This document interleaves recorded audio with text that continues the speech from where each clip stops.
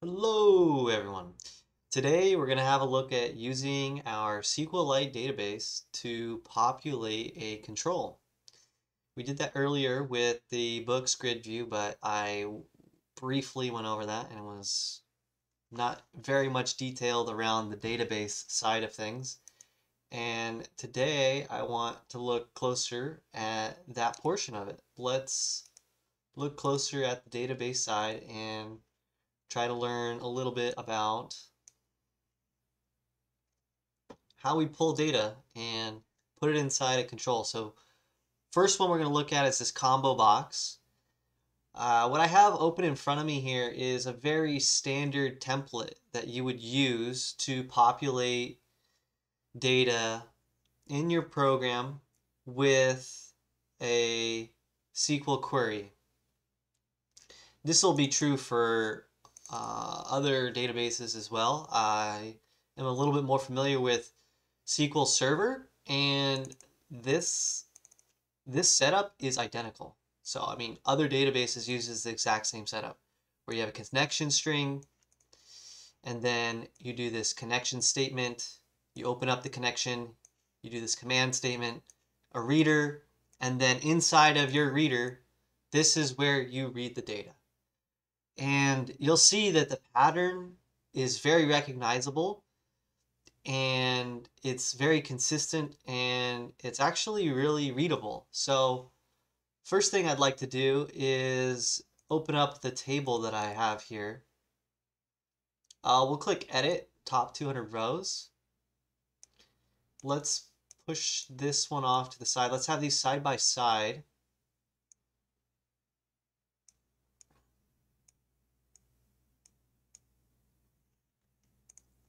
Right, so the first thing we want to do here is identify those column names. Those column names are critical. What data do we want from here? Well, in this instance, we want everything, except I don't want the password. So we're going to just ignore that one. I want everything. I want the ID. ID is very important. Name, email, user type. Even though ID may not seem important, that is the magic of databases. So the first thing we want to do is identify how do we read this data. That's going to go into our query here. So our query is how we read the data. SQL is the most common database language. I haven't used any others. Structured query language. This is how we can read the data. The way it works, we could do a new query here. Can we put these on the same tab? It's not letting me put them on the same tab. But select star from users will read all of the data that we saw over here. Let's put these on the same tab at least. Right, we're able to read all this data, name, email, password, user type. We want something that excludes the password. Star means collect every column, but we want to exclude the column. So we want to exclude password. So we can't use star, so we'll just use ID. We just name the columns. It's case insensitive. Oh, password's the one we were trying to eliminate. Case insensitive, so it will not, and then I just remove that column. It's that simple. And then users is the name of the table. So you can see the name of the table over here. So that's all we'll be doing. So this query is all I need. Once you see the data that you want here, you just copy this query and that goes right into this guy. And one thing I would recommend, I like to use capital letters here. That's how I denote that I'm working in a database. It makes it nice when you're reading code to be consistent with that way, but that's not required. That's not required. Now, we want to bring it into our C# program. That's what's going to go on in this while loop. We're going to read this data. That query that we saw earlier, we're going to read it. And I'm actually going to also use this other database program. It's a little bit easier to read the data from it. So I have this right here.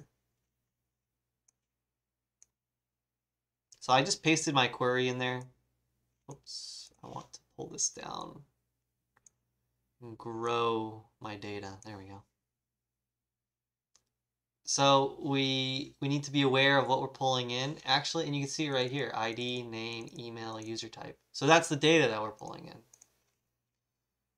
And I want a data structure that's going to hold all of that information, and I have it right here, my user class. So my user class will be how I hold that data.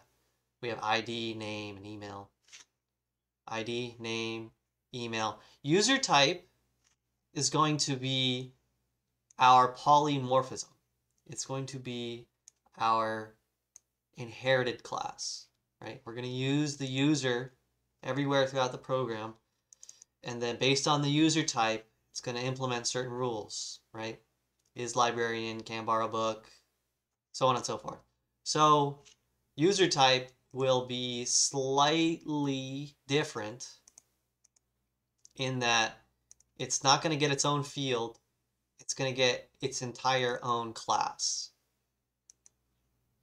But most of the time, you're just going to have a field for your data. This is kind of a unique circumstance. I'm going to use a switch statement to pull in that data. To save a little bit of time, I'd like to just copy the code. Let's copy the code and go over it line by line together.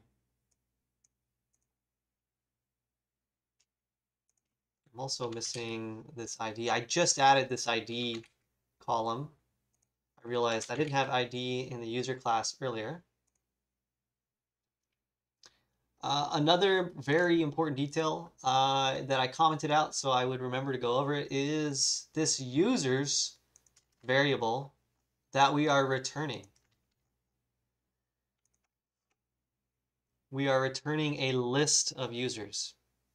And that is what goes into the data source, the combo box. The combo box itself, the data source, we can assign it to our SQL query.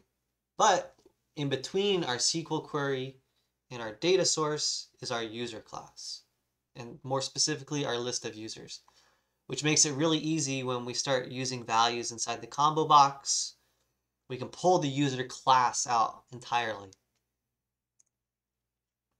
I want to go back to my repository class here. So this code is pretty straightforward.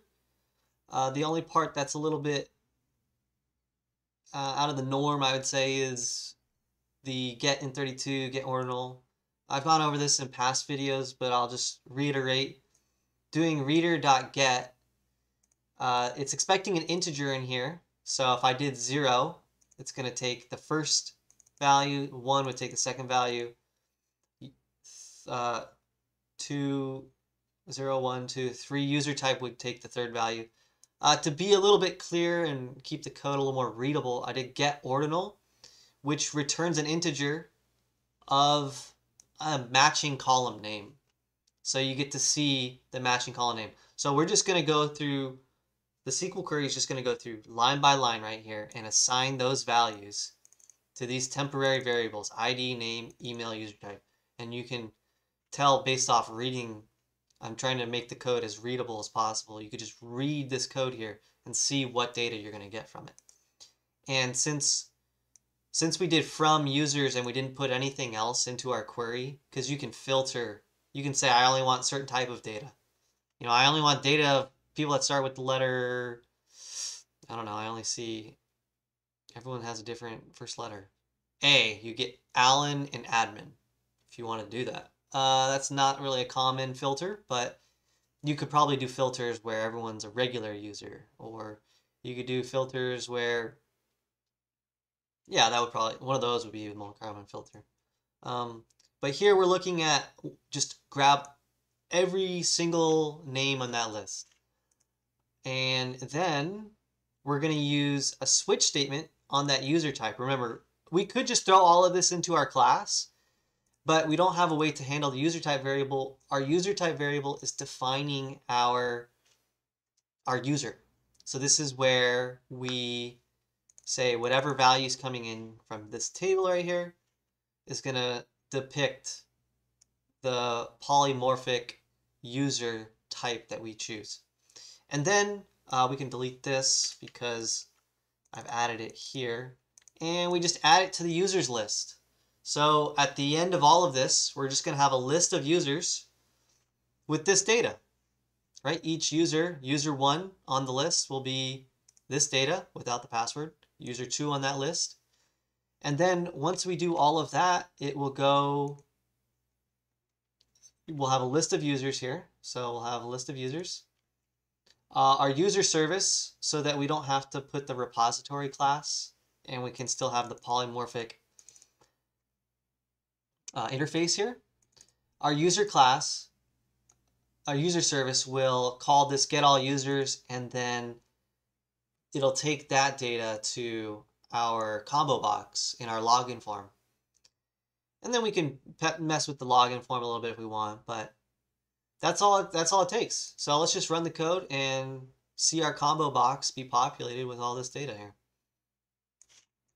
There you have it.